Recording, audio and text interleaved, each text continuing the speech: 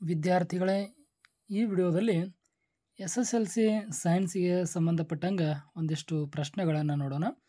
ಈ ವಿಡಿಯೋದಲ್ಲಿ ಒಂದಿಷ್ಟು ಮಲ್ಟಿಪಲ್ ಚಾಯ್ಸ್ ಕ್ವಶನ್ಸ್ ಅಂದರೆ ಬಹು ಆಯ್ಕೆ ಪ್ರಶ್ನೆಗಳು ಡಿಸ್ಕಷನ್ನ ಮಾಡೋಣ ಅಂತ. ಸರಿ, ಈ ವಿಡಿಯೋದೊಳಗಡೆ ಇಂಗ್ಲೀಷ್ ಮೀಡಿಯಮ್ಮು ಮತ್ತು ಕನ್ನಡ ಮೀಡಿಯಮ್ಮ ಎರಡೂ ಮಾಧ್ಯಮಗಳಿಗೆ ಸಂಬಂಧಪಟ್ಟ ಹಾಗೆ ನಾನು ಪ್ರಶ್ನೋತ್ತರಗಳನ್ನು ಡಿಸ್ಕಷನನ್ನು ಮಾಡ್ತಾ ಇದ್ದೇನೆ.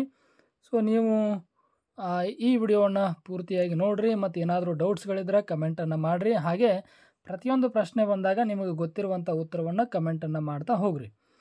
ಸರಿ, ಈಗ ಮೊದಲನೇ ಪ್ರಶ್ನೆ ಅಂತಂದ್ರೆ ನೋಡ್ರಿ, ಇಲ್ಲಿ ಫಿಸಿಕ್ಸಿಗೆ ಸಂಬಂಧಪಟ್ಟ ಹಾಗೆ ಇದು ಭೌತ ವಿಜ್ಞಾನಕ್ಕೆ ಸಂಬಂಧಪಟ್ಟಂತೆ ಒಂದು ಪ್ರಶ್ನೆ. ಮಂಡಲದಲ್ಲಿನ ವಿದ್ಯುತ್ ಪ್ರವಾಹದ ದರವನ್ನು ಅಳೆಯಲು ಬಳಸುವ ಸಾಧನ ಏನಂತ ಕರೀತಾರೆ? ಆ ಸಾಧನಕ್ಕೆ, ಒಂದು ಮಂಡಲದಲ್ಲಿ ಇರುವಂಥ ವಿದ್ಯುತ್ತಿನ ಪ್ರವಾಹದ ದರವನ್ನು ಅಳೆಯಲಿಕ್ಕೆ ಬಳಸುವಂಥ ಸಾಧನ, ಅದಕ್ಕೆ ಅಮ್ಮೀಟರ್ ಅಂತ ಕರೀತಾರೆ. ಏನಂತಾರೆ? ಅಮ್ಮೀಟರ್ ಅಂತ ಕರೀತಾರೆ. ಹಾಗಾದರೆ ಇದೇ ಪ್ರಶ್ನೆಯನ್ನು ನಾವು ಇಂಗ್ಲೀಷ್ ಮೀಡಿಯಮ್ ಕ್ವಶನನ್ನು ನೋಡಿದಾಗ, ಸೊ ಕ್ವಶನ್ ಈ ರೀತಿಯಾಗಿದೆ: the device used to measure the rate of current in a circuit is. The device used to measure the rate of current in a circuit is. ನಿಮಗೆ ಆನ್ಸರ್ ಗೊತ್ತಾಗೈತೆ ಈಗಾಗಲೇ, ಯಾಕಂದ್ರೆ ಕನ್ನಡ ಮೀಡಿಯಮ್ದ ಉತ್ತರ ನಾವು ನೋಡ್ಕೊಂಡಿದ್ವಿ. ಅದೇನು? Ammeter ಅಂತ ಅದಕ್ಕೆ ಕರೀತಾರೆ. ಸರಿ, ಹಾಗಾದ್ರೆ ಈಗ ಮತ್ತೆ ಮುಂದಿನ ಪ್ರಶ್ನೆಯನ್ನು ನೋಡೋಣ. ಕನ್ನಡ ಮಾಧ್ಯಮದ ಒಂದು ಪ್ರಶ್ನೆ ಅದ ಇಲ್ಲಿ. ಸೊ ಪ್ರಶ್ನೆಯನ್ನು ನೋಡ್ರಿ ಸರಿಯಾಗಿ. ಸೊ ನಿಮಗೆ ಉತ್ತರ ಗೊತ್ತಾಯಿತು ಅಂದರೆ ಏನು ಮಾಡಬೇಕು? ಕಮೆಂಟನ್ನು ಮಾಡ್ತಾ ಹೋಗ್ರಿ ಉತ್ತರಕ್ಕೆ. ಓಕೆ, ಇಲ್ಲಿ ಕೊಟ್ಟಿರುವ ಚಿತ್ರವನ್ನು ಗಮನಿಸಿ.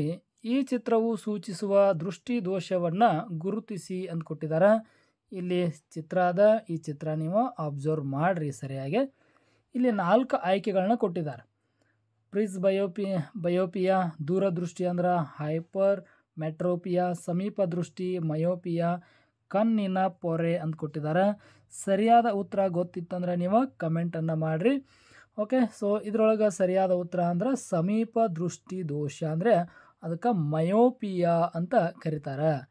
ಸರಿ, ಇದೇ ಪ್ರಶ್ನೆಯನ್ನು ಈಗ ಇಂಗ್ಲೀಷ್ ಮಾಧ್ಯಮದ ಒಂದು ಪ್ರಶ್ನೆಯನ್ನು ನಾವು ನೋಡೋದಾದ್ರೆ, ಸೊ ಇಲ್ಲದ ನೋಡ್ರಿ. Okay, observe the given figure, identify the I defect indicated in this figure ಅಂತದ. ಸೊ ಇಲ್ಲಿ 4 ಆಯ್ಕೆಗಳು ಕೂಡ ಅದಾವ. ಇಂಗ್ಲೀಷ್ದೊಳಗಡೆ ಏನದಪ್ಪ ಅಂದ್ರೆ ಆಲ್ಮೋಸ್ಟ್ ಸೇಮ್ ಹಂಗೆ ಅದಾವ ಆಪ್ಷನ್ಸ ನೋಡ್ರಿ. ಫ್ರಿಸ್ ಬಯೋಪಿಯಾ ಅದ, ಹೈಪರ್ ಮೆಟ್ರೋಪಿಯಾ ಅದ, ಮಯೋಪಿಯಾ ಆ್ಯಂಡ್ ಕ್ಯಾಟ್ರಾಕ್ಟ್ ಅದ. ಸೊ ಸರಿಯಾದ ಉತ್ತರ ನಿಮಗೆ ಗೊತ್ತದ, ಅದಕ್ಕೆ ಮಯೋಪಿಯಾ ಅಂದ್ರೆ ಸಮೀಪ ದೃಷ್ಟಿ ದೋಷ ಅಂತ ಅದಕ್ಕೆ ಕರೀತಾರೆ. ಓಕೆ, ಈಗ ನಾವು 2 ಪ್ರಶ್ನೆಗಳನ್ನು ಡಿಸ್ಕಷನನ್ನು ಮಾಡಿದ್ದೀವಿ. ಈಗ ನೆಕ್ಸ್ಟ್ ನೋಡ್ರಿ, ಮುಂದಿನ ಒಂದು ಪ್ರಶ್ನೆಯನ್ನು ನಾವು ಡಿಸ್ಕಸ್ ಮಾಡೋಣಂತ ನೋಡೋಣಂತ. ಉತ್ತರ ಗೊತ್ತಿದ್ದವರು ಕಮೆಂಟನ್ನು ಮಾಡಿರಿ. ಬೆಳಕಿನ ಕಿರಣವು ವಿರಳ ಮಾಧ್ಯಮಕ್ಕೆ ಸಾಂದ್ರ ಮಾಧ್ಯಮದಿಂದ ಪ್ರವೇಶಿಸಿದೆ. ಓಕೆ, ಸಾಂದ್ರ ಮಾಧ್ಯಮದಿಂದ ವಿರಳ ಮಾಧ್ಯಮಕ್ಕೆ ಬೆಳಕು ಬಂದದ. ಆಗ ಆ ಬೆಳಕಿನ ಕಿರಣದ ವೇಗ ಅಂತ ಕೇಳ್ತಾರೆ. ಹಾಗಾದರೆ ಇಲ್ಲಿ 4 ಆಯ್ಕೆಗಳದವ. ಕಡಿಮೆಯಾಗುತ್ತದೆ ಹಾಗೂ ಲಂಬದ ಕಡೆಗೆ ಬಾಗುತ್ತದೆ, ಹೆಚ್ಚಾಗುತ್ತದೆ ಹಾಗೂ ಲಂಬದಿಂದ ದೂರಕ್ಕೆ ಬಾಗುತ್ತದೆ, ಕಡಿಮೆಯಾಗುತ್ತದೆ ಹಾಗೂ ಲಂಬದಿಂದ ದೂರಕ್ಕೆ ಬಾಗುತ್ತದೆ, ಹೆಚ್ಚಾಗುತ್ತದೆ ಹಾಗೂ ಲಂಬದ ಕಡೆಗೆ ಬಾಗುತ್ತದೆ. ಸರಿಯಾದ ಉತ್ತರ ಕಮೆಂಟನ್ನು ಮಾಡಿರಿ ಯಾವ ಆಪ್ಷನ್ ಇದ್ರೊಳಗಡೆ ಅಂತ. ಹಾಗಾದ್ರೆ ಈಗ ನೋಡ್ರಿ, ಸರಿಯಾದ ಉತ್ತರ ಅಂದ್ರೆ ಬೆಳಕಿನ ಕಿರಣ ವೇಗ ಸಾಂದ್ರ ಮಾಧ್ಯಮದಿಂದ ವಿರಳ ಮಾಧ್ಯಮಕ್ಕೆ ಬಂದಾಗ ವೇಗ ಹೆಚ್ಚಾಗ್ತದೆ ಮತ್ತದು ಲಂಬದಿಂದ ದೂರಕ್ಕೆ ಬಾಗುತ್ತದೆ ಅನ್ನುವಂಥ ಉತ್ತರ ಸರಿಯಾದ ಉತ್ತರ ಆಗ್ತದೆ. ಸರಿ, ಇದೇ ಪ್ರಶ್ನೆ ಇಂಗ್ಲೀಷ್ ಮೀಡಿಯಮ್ ಪ್ರಶ್ನೆ ಪತ್ರಿಕೆ ಒಳಗೆ ಹೆಂಗಿರ್ತದೆ, ಯಾವ ರೀತಿಯಾಗಿರ್ತದೆ ಅಂತ ನೋಡಿದ್ರೆ, A light ray enters to rarer medium from A denser medium. ಅಂದರೆ ಡೆನ್ಸ್ ಮೀಡಿಯಮ್ದಿಂದ ರೇರ್ ಮೀಡಿಯಮ್ಗೆ ಏನಾಗ್ತದೆ? ಬೆಳಕು ಎಂಟ್ರಿ ಆಗ್ತದೆ. A light ray enters to rarer medium from A denser medium, then the speed of that light ray. Answer ಈಗಾಗಲೇ ನಿಮಗೆ ಗೊತ್ತಾಗ್ಯದ, ಏನಪ್ಪ ಅಂದ್ರೆ ಅದು B, option B ಅದ. ಹೌದಾ? Light ray, speed of the light ray increases and bends away from the normal. ಓಕೆನಾ? So ಇದು ಸರಿಯಾದ ಉತ್ತರ ಆಗಿರ್ತದೆ. ಇನ್ನು ಮುಂದಿನ ಪ್ರಶ್ನೆಯನ್ನು ನಾವು ನೋಡುವುದಾದ್ರೆ, ಸರಿ ಇದಕ್ಕೆ ಉತ್ತರ ಗೊತ್ತಿದ್ರೆ ಕಮೆಂಟನ್ನು ಮಾಡಿರಿ ಆಪ್ಷನನ್ನು.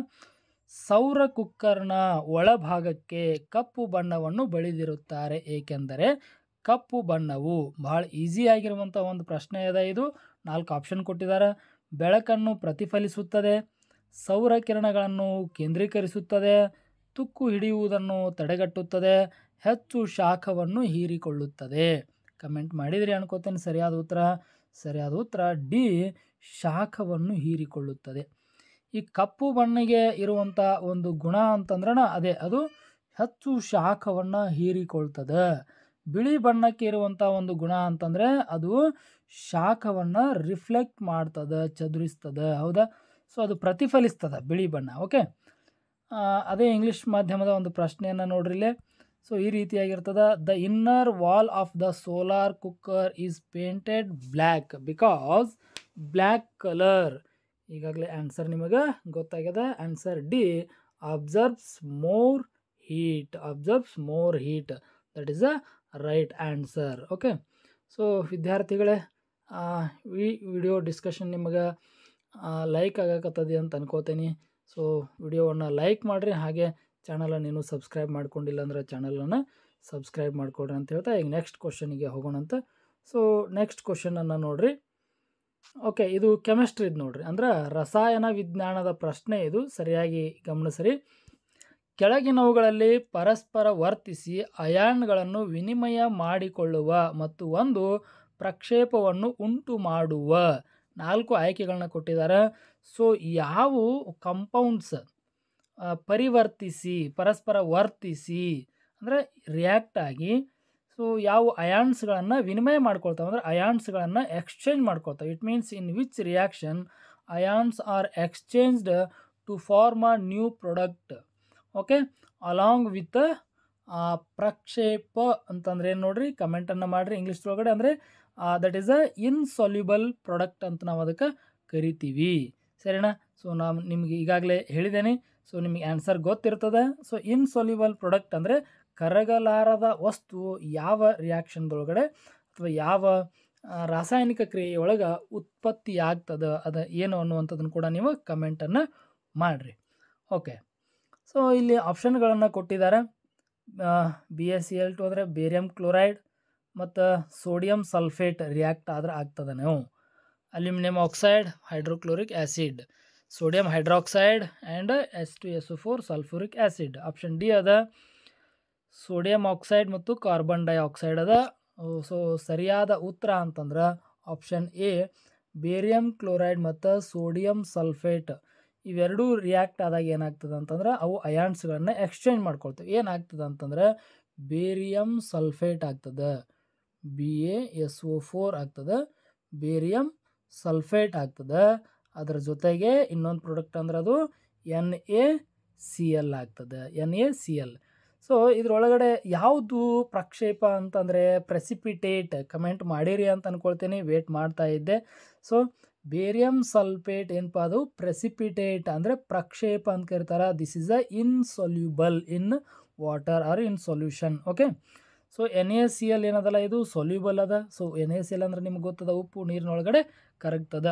ಓಕೆ, ಸೊ ಇದರೊಳಗೆ ಸರಿಯಾದ ಉತ್ತರ ಅಂತಂದ್ರೆ ಅದು ಆಪ್ಷನ್ ಎ ಆಗಿರ್ತದೆ. ಇನ್ನು ಇಂಗ್ಲೀಷ್ ಮಾಧ್ಯಮದ ಒಂದು ಪ್ರಶ್ನೆಯನ್ನು ನಾವು ನೋಡೋದಾದ್ರೆ, ಇದೇ ಇಂಗ್ಲೀಷ್ ಮೀಡಿಯಮ್ದೊಳಗಡೆ ಯಾವ ರೀತಿ ಅದ ಅಂತಂದ್ರೆ ನೋಡ್ರಿ ಇಲ್ಲಿ. The ರಿಯಾಕ್ಟಂಟ್ಸ್ that exchange ions by reacting with each other and form A precipitate among the following are. Okay, ನಮಗೆ ಈಗಾಗಲೇ ಆನ್ಸರ್ ಗೊತ್ತದ. So answer is option A, barium chloride and sodium sulphate is the right answer. Okay, ಹಾಗಾದರೆ next ಕ್ವಶನಿಗೆ ನಾವು ಹೋಗೋಣಂತೆ. So next question ಇಲ್ಲದ ನೋಡ್ರಿ. Okay, ಇದನ್ನು observe ಮಾಡಿರಿ.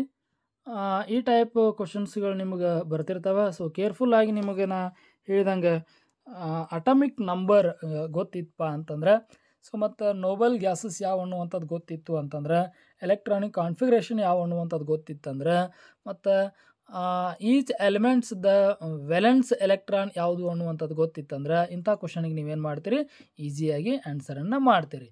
So ಇಲ್ಲಿ ನೋಡ್ರಿ, ಒಂದು ಫಸ್ಟ್ ಒನ್ ಅದ X4 2 ಅಂತದ, ಇಲ್ಲಿ Y ಅದ, 8 ಅದ 16 ಅದ ಹೌದಾ, Z 10 ಅದ 20 ಅದ. ಸೊ ಬ್ರ್ಯಾಕೆಟ್ದೊಳಗೆ ಅವರ ಕೊಟ್ಬಿಟ್ಟಿದ್ದಾರೆ 2, 8, 10 ಇವುಗಳು ಧಾತುಗಳ ಪರಮಾಣು ಸಂಖ್ಯೆಗಳು. ಅಂದರೆ ಇವು 2, 8, 10 ಇವು ಅಟಮಿಕ್ ನಂಬರ್ ಅದಾವೆ. ಸೊ ಮ್ಯಾಲೆ ಕೊಟ್ಟಿದ್ದೇನಪ್ಪ ಅದು ಮಾಸ್ ಅದ, ಅಟಮ್ ಮಾಸ್ ಅದ. ಸೊ ಕೆಳಗಡೆ ಕೊಟ್ಟಿದ್ದೇನು ಅಟಮಿಕ್ ನಂಬರ್. ಸೊ ನಿಮಗೆ ಗೊತ್ತದ ಅಟಮಿಕ್ ನಂಬರನ್ನು ಕೊಟ್ಟರೆ ಸಾಕ, ಅದ್ರ ಬೇಸ್ ಮೇಲೆ ನಾವೇನು ಮಾಡ್ಬೋದು, ಎಲೆಕ್ಟ್ರಾನ್ ಕಾನ್ಫಿಗರೇಷನನ್ನು ಬರಿಬೋದು. ಅದ್ರ ಜೊತೆಗೆ ಅದ್ರ ವೆಲೆನ್ಸ್ ಎಷ್ಟದ ಅನ್ನುವಂಥದ್ದು ನಾವು ಫೈಂಡ್ ಔಟನ್ನು ಮಾಡ್ಬೋದು. ಹಾಗಾದರೆ ಏನು ಪ್ರಶ್ನೆ ಏನು ಅಂತಂದ್ರೆ, ಇವುಗಳಲ್ಲಿ 0 ವೆಲೆನ್ಸಿಯನ್ನು ಹೊಂದಿರುವ ಧಾತು ಯಾವುದು? ಸೊ 0 ವೆಲೆನ್ಸಿ ಇರುವ ಎಲಿಮೆಂಟ್ ಯಾವುದು ಅಂತ ಕ್ವಶನನ್ನು ಕೇಳಿದ್ದಾರೆ. ಸೊ ನೀವು ಇದನ್ನು ಈಸಿಯಾಗಿ ಫೈಂಡ್ ಔಟ್ ಮಾಡ್ತೀರಾ ಅಂತ ಅನ್ಕೋತೀನಿ. ಸೊ ನೀವು ಕಮೆಂಟನ್ನು ಮಾಡಿರಿ, ಯಾವ್ಯಾವ ಎಲಿಮೆಂಟ್ಸ್ ಇದರೊಳಗಡೆ 0 ವೆಲೆನ್ಸಿಯನ್ನು ಹೊಂದಿದಾವೆ ಅಂಥೇಳಿ. So option A ಆಗ್ತದನೋ, C ಆಗ್ತದನೋ, B ಆಗ್ತದನೋ, ಏನು ಡಿ ಆಗ್ತದನೋ. ಸೊ ನೋಡ್ರಿ ಇಲ್ಲಿ ಒಂದನೇದ್ದದಲ್ಲ ಅಟಮಿಕ್ ನಂಬರ್ 2 ಇರುವಂಥದ್ದು ಮತ್ತು ಅಟಮಿಕ್ ನಂಬರ್ 10 ಇರುವಂಥದ್ದು, ಅಂದರೆ ಪರಮಾಣು ಸಂಖ್ಯೆ 2 ಮತ್ತು 10 ಇರುವಂಥದ್ದು ಏನದಾವಲ್ಲ ಇವು 0 ವೆಲೆನ್ಸಿಯನ್ನು ಹೊಂದಿರ್ತಾವೆ. ಯಾಕಂದ್ರೆ ಅಟಮಿಕ್ 2 ಇರುವಂಥದ್ದು ಅದು ಹೀಲಿಯಮ್ದದು ಹೌದಾ. ಹೀಲಿಯಮ್ ಏನದ 1s2 ಅದ. ಸೊ ಅಕಾರ್ಡಿಂಗ್ ಟು ಡುಪ್ಲೇಟ್ ರೂಲ್ ಏನಪ್ಪ, ಹೀಲಿಯಮ್ದು ವೆಲೆನ್ಸಿ 0 ಅದ, ಅದು ನೋಬಲ್ ಗ್ಯಾಸ್ ಅದ. ಇನ್ನು 10 ಅಂದ್ರೆ ನಿಯಾನ್ ಬರ್ತದ, ಕರೆಕ್ಟ್, ನಿಯಾನ್ ಬರ್ತದ 1s2, 2s2, 2p6. ಸೊ ಅಲ್ಲಿ ಸೆಕೆಂಡ್ ಶೆಲ್ದೊಳಗಡೆ ಏನಾಗ್ತದೆ ಅಂತಂದರೆ 8 ಎಲೆಕ್ಟ್ರಾನ್ಸ್ ಫಿಲ್ ಆಗ್ತವೆ. So outer most ಲೇಯರ್ದೊಳಗಡೆ 8 electrons fill ಆಗಿದ್ರೆ 8 ಎಲೆಕ್ಟ್ರಾನ್ಗಳು ಕಂಪ್ಲೀಟ್ ಆಗಿದ್ರೆ ಅದು ಸ್ಟೇಬಲ್ ಆಗಿರ್ತದೆ, ಅದರ ವೆಲೆನ್ಸಿ 0 ಆಗಿರ್ತದೆ. ಸೊ ಹಾಗಾದರೆ ಇದರೊಳಗೆ ಸರಿಯಾದ ಅಂಥದ್ದು ಅಂತಂದರೆ ಆಪ್ಷನ್ ಸಿ ಅದ ನೋಡ್ರಿ, ಇದು ಸರಿಯಾದ ಉತ್ತರ ಆಗ್ತದೆ. ಸೊ ಅದಕ್ಕೋಸ್ಕರ ನೀವು ಎಲೆಕ್ಟ್ರಾನ್ ಕಾನ್ಫಿಗರೇಷನನ್ನು ವೆಲೆನ್ಸಿಯನ್ನು ರೂಢಿ ಮಾಡಿಕೊಳ್ರಿ ಮತ್ತು ಸರಿಯಾಗಿ ಬರೆಯುವಂಥದ್ದನ್ನು ಪ್ರಾಕ್ಟೀಸ್ ಮಾಡ್ಕೊಂಡ್ರಿ ಅಂತಂದ್ರೆ ಇಂಥ ಕ್ವಶನ್ ಕೇಳಿದ್ರೆ ನಿಮಗೇನಾಗಂಗಿಲ್ಲ, ಟಫ್ ಆಗಂಗಿಲ್ಲ. ಓಕೆ, ಹಾಗಾದ್ರೆ ಇದು ಇಂಗ್ಲೀಷ್ ಮಾಧ್ಯಮದೊಳಗೆ ಯಾವ ರೀತಿ ಅದಪ್ಪ ಅಂತಂದರೆ ಇಂಗ್ಲೀಷ್ ಮೀಡಿಯಮ್ದೊಳಗಡೆ ಸರಿ ನೋಡ್ರಿ. ಅಮಾಂಗ್ ಓಕೆ X2 ಮತ್ತು 4 ಅದ, ಅಟಮಿಕ್ ನಂಬರ್ 2 ಅದ. Y atomic number 8, mass 16. Z atomic number 10, mass 20 ಅದ. The elements having 0 valency R. The right answer is option C is right answer. Okay, so ನಾವೇನು ಮಾಡೋಣ ಈಗ ಮತ್ತು ಮುಂದಿನ ಪ್ರಶ್ನೆಗಳಿಗೆ ಹೋಗೋಣಂತ. ಸರಿ, ಇಲ್ಲಿ ಪ್ರಶ್ನೆಗಳನ್ನು ನೋಡ್ರಿ. ಓಕೆ,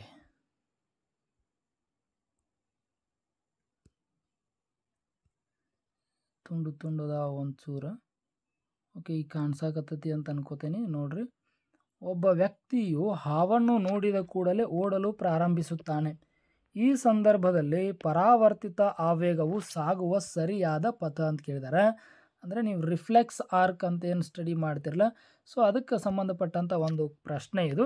ಒಬ್ಬ ವ್ಯಕ್ತಿ ಹಾವನ್ನು ನೋಡಿದ ಕೂಡಲೇ ಇಮಿಡಿಯೇಟ್ ಓಡ್ಲಿಕ್ಕೆ ಪ್ರಾರಂಭ ಮಾಡ್ತಾನೆ. ಅಲ್ಲೇನಾಗ್ತದೆ, ಪರಾವರ್ತಿತ ಆವೇಗ ನಡೀತದೆ. ಅಂದ್ರೆ ಮಿದುಳಿಗೆ ಸಂದೇಶ ಹೋಗೋಕ್ಕಿಂತ ಮುಂಚೆನೇ ಅಲ್ಲಿ ಆ್ಯಕ್ಷನ್ ಆಗ್ತದೆ, ಕ್ರಿಯೆ ನಡೀತದೆ. ಹೀಗಾಗಿ ಇದಕ್ಕೆ ಪರಾವರ್ತಿತ ಆವೇಗ ಅಂತ ಕರೀತಾರೆ. ಇಂಗ್ಲೀಷ್ನೊಳಗಡೆ ರಿಫ್ಲೆಕ್ಸ್ ಆರ್ಕ್ ಅಂತ ಕರೀತಾರೆ. ಸೊ ಯಾವುದು ಸರಿಯಾದದ್ದು ನೀವು ನೋಡ್ಕೊಳ್ರಿ. ಗ್ರಾಹಕದಿಂದ ಜ್ಞಾನವಾಹಿ ನರಕೋಶಕ್ಕೆ, ಅಲ್ಲಿಂದ ಮೆದುಳು, ಅಲ್ಲಿಂದ ಸಂಬಂಧ ಕಲ್ಪಿಸುವ ನರಕೋಶ, ಕ್ರಿಯಾವಾಹಿ ನರಕೋಶ, ಕಾರ್ಯನಿರ್ವಾಹಕ ಅಂತ ಕರೆದಾರೆ. ಇಲ್ಲಿ ಮೆದುಳು ಭಾಗವಹಿಸುವುದೇ ಇಲ್ಲ. ರಿಫ್ಲೆಕ್ಸ್ ಆರ್ಕ್ ಅಥವಾ ಪರಾವರ್ತಿತ ಆವೇಗದೊಳಗಡೆ ಮಿದುಳು ಭಾಗವಹಿಸುವುದೇ ಇಲ್ಲ. ಹೀಗಾಗಿ ಮಿದುಳು ಅದ ಅಂತಂದ್ರೆ ಅದು ಉತ್ತರ ಆಗಲಿಕ್ಕೆ ಸಾಧ್ಯನೇ ಇಲ್ಲ. ಎರಡನೇದು ನೋಡ್ರಿ, ಗ್ರಾಹಕದಿಂದ ಜ್ಞಾನವಾಹಿ ನರಕೋಶಕ್ಕೆ ಹೋಗ್ತದೆ, ಮಿದುಳು ಬಳ್ಳಿಗೆ ಹೋಗ್ತದೆ, ಸಂಬಂಧ ಕಲ್ಪಿಸುವ ನರಕೋಶಕ್ಕೆ ಹೋಗ್ತದೆ, ಕ್ರಿಯಾವಾಹಿ ನರಕೋಶಕ್ಕೆ ಹೋಗ್ತದೆ, ಕಾರ್ಯನಿರ್ವಾಹಕಕ್ಕೆ ಹೋಗ್ತದೆ. ಆಪ್ಷನ್ ಸಿ ನೋಡ್ರಿ, ಕಾರ್ಯನಿರ್ವಾಹಕದಿಂದ ಮಿದುಳು ಬಳ್ಳಿಗೆ ಹೋಗ್ತದೆ. ಇದು ತಪ್ಪು. ಯಾಕಂದ್ರೆ ಫಸ್ಟಿಗೆ ನಾವು ಮೆಸೇಜ್ ಸಂದೇಶಗಳು ಏನಾದರೂ ನಮಗೆ ಸ್ವೀಕಾರ ಆಗಬೇಕು ಅಂತಂದ್ರೆ ಎಲ್ಲಿಂದ ಅಂದ್ರೆ ಗ್ರಾಹಕದಿಂದ ಜ್ಞಾನವಾಹಿ ನರಕೋಶ. ಓಕೆ, ಅಂದ್ರೆ ಇಲ್ಲಿ ರಿಸೆಪ್ಟರ್ಸ್ ಅಂತ ಬರ್ತಾವ. ರಿಸೆಪ್ಟರ್ಸ್ದಿಂದ ಏನಾಗಬೇಕಾಗ್ತದೆ, ಜ್ಞಾನವಾಹಿ ನರಕೋಶಕ್ಕೆ ಹೋಗಬೇಕಾಗ್ತದೆ. ಓಕೆ, ಯಾಕು ಅಂತಂದ್ರೆ ಇಲ್ಲಿ ರಿಸೆಪ್ಟರಿಂದ ಸೆನ್ಸರಿ ನ್ಯೂರಾನ್ದಿಂದನೇ ಮೆಸೇಜ್ ಪಾಸ್ ಆಗಬೇಕಾಗ್ತದೆ. ಯಾವಾಗಲೂ ಸಂದೇಶ ಯಾವುದಾದ್ರೂ ಒಂದು ಮೆಸೇಜ್ ನಮಗೆ ಸ್ವೀಕಾರ ಆಗಬೇಕಪ್ಪ ಅಂತಂದ್ರೆ, ರಿಸೀವ್ ಆಗಬೇಕಂದ್ರೆ ರಿಸೆಪ್ಟರ್ಸಿಂದ ಸೆನ್ಸರಿ ನ್ಯೂರಾನ್ಗೆ ಹೋಗ್ತದೆ. ಸೆನ್ಸರಿ ನ್ಯೂರಾನ್ದಿಂದ ಏನಾಗ್ತದೆ, ಅದು ಮಿದುಳು ಬಳ್ಳಿಗೆ ಸಂಬಂಧ ಕಲ್ಪಿಸುವಂಥ ಒಂದು ನರಕೋಶಕ್ಕೆ, ಆನಂತರ ಮೋಟಾರ್ ನ್ಯೂರಾನ್, ಆನಂತರ ರಿಲೇ ನ್ಯೂರಾನ್ ಮತ್ತು ಹೀಗೆಲ್ಲ ಬರ್ತದೆ. ಓಕೆ, ಈಗ ಸರಿಯಾದ ಆಪ್ಷನ್ ಹೇಳುವಾಗ ನಾನು ಅದ್ರ ಬಗ್ಗೆ ಡೀಟೇಲನ್ನು ಹೇಳ್ತೇನೆ. ಸೊ ಡಿ ನೋಡ್ರಿ ಕಾರ್ಯನಿರ್ವಾಹಕ ಅಂತದ, ಇದು ಸಹಿತ ಆಗ್ಲಿಕ್ಕೆ ಸಾಧ್ಯನೇ ಇಲ್ಲ. ಫಸ್ಟಿಗೆ ನಮ್ಗೆ ರಿಸೆಪ್ಟರ್ಸ್ ಬರಲೇಬೇಕು, ಅದಿದ್ರೆ ಮಾತ್ರ ಸರಿಯಾದ ಉತ್ತರ. ಹಂಗಾರೆ ಈಗ ನಿಮಗೆ ಹಿಂಟ್ ಕೊಟ್ಟೇನಿ, ಸೊ ನಿಮಗೆ ಅರ್ಥ ಆಗೈತೆ ಅಂತ ಅನ್ಕೋತೇನೆ. ಆಪ್ಷನ್ ಬಿ ಸರಿಯಾದದ್ದು. ಅದು ಗ್ರಾಹಕ ಅಂದರೆ ರಿಸೆಪ್ಟರಿಂದ ಮೆಸೇಜ್ ರಿಸೀವ್ ಆಗ್ತದೆ ಗ್ರಾಹಕಗಳಿಂದ. ಆನಂತರ ಜ್ಞಾನವಾಹಿ ನರಕೋಶ ಅಂತಂದ್ರೆ ಅದು ಸೆನ್ಸರಿ ನ್ಯೂರಾನ್ ಆಗ್ತದೆ. ಓಕೆ, ಸೊ ಸೆನ್ಸರಿ ನ್ಯೂರಾನ್ದಿಂದ ಮುಂದೆ ಏನಾಗ್ತದೆ, ಅದು ಸ್ಪೈನಲ್ ಕಾರ್ಡ್ ಹೋಗ್ತದೆ, ಅಲ್ಲಿಂದ ರಿಲೇ ನ್ಯೂರಾನ್ಗೆ ಹೋಗ್ತದೆ, ಅಲ್ಲಿಂದ ಕ್ರಿಯಾವಾಹಿ ನರಕೋಶ ಅಂದ್ರೆ ಮೋಟಾರ್ ನ್ಯೂರಾನ್ಗೆ ಹೋಗ್ತದೆ. ಆನಂತರ ಕಾರ್ಯನಿರ್ವಾಹಕ ಅಂತಂದ್ರೆ ಅದು ಏನು ವರ್ಕ್ ಆಗಬೇಕಲ್ಲ, ಮಸಲ್ಸ್ ಆಗ್ಬೇಕಲ್ಲ, ಸೊ ಅಲ್ಲಿಗೆ ಅದು ಮೂವ್ ಆಗ್ತದೆ. ಓಕೆ, ಎಫೆಕ್ಟರ್ಗೆ ಮೂವ್ ಆಗ್ತದೆ. ಸರಿ, option B is a right answer. Okay, ಇದನ್ನು ನಾವೀಗ ಇಂಗ್ಲೀಷ್ ಮಾಧ್ಯಮದೊಳಗಡೆ, ಇಂಗ್ಲೀಷ್ ಮೀಡಿಯಮ್ ಕ್ವಶನ್ ಪೇಪರ್ದೊಳಗಡೆ ಹೆಂಗೆ ಕೊಟ್ಟಿದ್ದಾರೆ, ಯಾವ ರೀತಿ ಕೊಟ್ಟಿದ್ದಾರೆ ಅಂತ ಚೆಕ್ ಮಾಡೋಣ ಅಂತ. ಓಕೆ, ಇಲ್ಲಿದೆ ನೋಡ್ರಿ. A person immediately starts running soon after observing A snake. The correct transmission path of a reflex impulse in this situation. Answer ನಿಮಗೆ ಈಗಾಗಲೇ ಗೊತ್ತಾಗ್ಯದ. Option B is a right answer, receptor. So receptor ಅದಕ್ಕೆ ಗ್ರಾಹಕ ಅಂತೀವಲ್ಲ, ಅದಕ್ಕೆ receptor ಅಂತಾರೆ. ಜ್ಞಾನವಾಹಿ ನರಕೋಶ sensory neuron ಅದ, spinal cord ಅದ, ಸಂಬಂಧ ಕಲ್ಪಿಸುವ ನರಕೋಶ ಅಂದ್ರೆ ರಿಲೇ ನ್ಯೂರಾನ್ ಅದ, ಕಾರ್ಯನಿರ್ವಾಹಕ ಅಂದ್ರೆ ಮೋಟರ್ ನ್ಯೂರಾನ್ ಅದ, ಆನಂತರ ಕಾರ್ಯನಿರ್ವಾಹಕ ಅಂತಂದ್ರೆ ಅದು ಎಫೆಕ್ಟರ್ ಅದ. ಸರಿನಾ, ಇದು ಒಂದು ಸರಿಯಾದ ಉತ್ತರ ಆಗ್ತದೆ. ಓಕೆ, ಹಾಗಾದ್ರೆ ಈಗ ನಾವು ನೆಕ್ಸ್ಟ್ ಹೋಗೋಣಂತ. ಸರಿ ವಿದ್ಯಾರ್ಥಿಗಳೇ, ಈಗ ನೋಡ್ರಿ ಇಲ್ಲಿ ಪ್ರಶ್ನೆಯನ್ನು ನೋಡ್ರಿ. ಇದು ಜೀವವಿಜ್ಞಾನಕ್ಕೆ ಸಂಬಂಧಪಟ್ಟಂಥ ಒಂದು ಪ್ರಶ್ನೆ. ಮಾನವರಲ್ಲಿ ವೃಷಣಗಳು ಕಿಬ್ಬೊಟ್ಟೆಯ ಹೊರಗೆ ವೃಷಣ ಚೀಲದಲ್ಲಿರುತ್ತವೆ, ಏಕೆಂದರೆ ವೃಷಣಗಳನ್ನು ಯಾಂತ್ರಿಕ ಅಪಘಾತಗಳಿಂದ ರಕ್ಷಿಸಲು, ವೀರ್ಯಾಣುಗಳ ಉತ್ಪಾದನೆಯನ್ನು ಹೆಚ್ಚಿಸಲು, ಟೆಸ್ಟೋಸ್ಟಿರಾನ್ ಹಾರ್ಮೋನನ ಸ್ರವಿಕೆಯನ್ನು ನಿರ್ವಹಿಸಲು, ವೀರ್ಯಾಣುಗಳ ಉತ್ಪಾದನೆಗೆ ಅಗತ್ಯವಿರುವ ಉಷ್ಣತೆಯನ್ನು ನಿರ್ವಹಿಸಲು. ಸೊ ಸರಿಯಾದ ಉತ್ತರ ಅಂತಂದ್ರೆ ಆಪ್ಷನ್ ಡಿ ಆಗ್ತದೆ. ವೀರ್ಯಾಣುಗಳ ಉತ್ಪಾದನೆಗೆ ಅಗತ್ಯವಿರುವಂಥ ಉಷ್ಣತೆಯನ್ನು ನಿರ್ವಹಿಸಲಿಕ್ಕೆ ಸೊ ಅವು ಹೊರಗಡೆ ಇರ್ತಾವೆ ವೃಷಣಗಳು. ಸೊ ಯಾಕೆ ಅಂತಂದ್ರೆ ನಮ್ಮ ದೇಹದ ಉಷ್ಣಾಂಶ ಹೆಚ್ಚಿರ್ತದೆ. ಸೊ ಅಷ್ಟು ದೇಹದ ಉಷ್ಣಾಂಶದಲ್ಲಿ ಸರಿಯಾದ ಗುಣಮಟ್ಟದ ವೀರ್ಯಾಣು ಉತ್ಪತ್ತಿಯನ್ನು ಮಾಡಲಿಕ್ಕೆ ಸಾಧ್ಯ ಆಗೋದಿಲ್ಲ. ಸೊ ಅದಕ್ಕೆ ದೇಹದ ಉಷ್ಣತೆಗಿಂತ ಕಡಿಮೆ ಪ್ರಮಾಣದ ಉಷ್ಣತೆಯ ಅವಶ್ಯಕತೆ ಇರ್ತದೆ ವೀರ್ಯಾಣುವನ್ನು ಉತ್ಪಾದನೆ ಮಾಡುವುದಕ್ಕೋಸ್ಕರ. ಅದಕ್ಕೋಸ್ಕರ ವೃಷಣಗಳು ಯಾವಾಗಲೂ ಸಹಿತ ದೇಹದ ಹೊರಭಾಗದೊಳಗೆ ವೃಷಣ ಚೀಲದೊಳಗಡೆ ಇರ್ತಾವೆ. In humans the testis are located outside the lower ಅಬ್ಡೊಮೆನ್ in the ಸ್ಕ್ರೋಟಮ್ because. Okay, ವೃಷಣ ಅಂದರೆ ಟೆಸ್ಟಿಸ್ ಅಂತ ಕರೀತಾರೆ. Testis are located outside the lower ಅಬ್ಡೊಮೆನ್ in the ಸ್ಕ್ರೋಟಮ್. ವೃಷಣ ಚೀಲ ಅಂದರೆ ಸ್ಕ್ರೋಟಮ್ದೊಳಗಡೆ ಲೊಕೇಟ್ ಆಗಿರ್ತದೆ. ಯಾಕಂತ ಕೇಳಿದಾರೆ ಆಪ್ಷನ್ ನಿಮ್ಗೆ ಈಗಾಗಲೇ ಉತ್ತರ ಗೊತ್ತದ. ಯಾಕಂದ್ರೆ to maintain the temperature required for a sperm production. So ಯಾಕಂತಂದ್ರೆ for sperm production it is required a lower temperature Dhan the body temperature. So that's why the right answer is to maintain the temperature required for a sperm production. ಇದನ್ನು 1 ಮಾರ್ಕ್ದೊಳಗೂ ಸಹಿತ ಏನು ಮಾಡ್ತಿರ್ತಾರೆ, ಕೇಳ್ತಿರ್ತಾರೆ. So ನೆನ್ಪಿಟ್ಕೊಳ್ರಿ, for sperm production the lower temperature Dhan the body temperature is required. That's why testis are located outside the lower ಅಬ್ಡೊಮೆನ್ in the ಸ್ಕ್ರೋಟಮ್ ಅಂತ ನೀವು ಆನ್ಸರನ್ನು ಬರೀರಿ. Okay ವಿದ್ಯಾರ್ಥಿಗಳೇ, ಇಲ್ಲಿಯವರೆಗೂ ಈ ವಿಡಿಯೋದೊಳಗಡೆ ನಾವು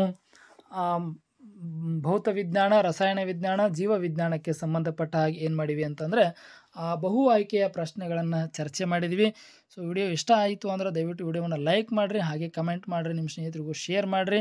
ಮತ್ತು ಈ ವಿಡಿಯೋ ಕೆಳಗಡೆ ವಾಟ್ಸಪ್ ಮತ್ತು ಟೆಲಿಗ್ರಾಮ್ ಚಾನಲ್ ಲಿಂಕ್ ಅದ. ಸೊ ನೀವು ಅದನ್ನು ಏನು ಮಾಡಿರಿ, ಅಲ್ಲಿ ಕ್ಲಿಕ್ ಮಾಡಿ ಜಾಯ್ನ್ ಆಗಿರಿ, ಹಾಗೆ ಚಾನಲನ್ನು ಸಬ್ಸ್ಕ್ರೈಬ್ ಮಾಡ್ಕೊಳ್ರಿ ಅಂತ ಹೇಳ್ತಾ ತಮಗೆಲ್ಲ ಧನ್ಯವಾದಗಳು.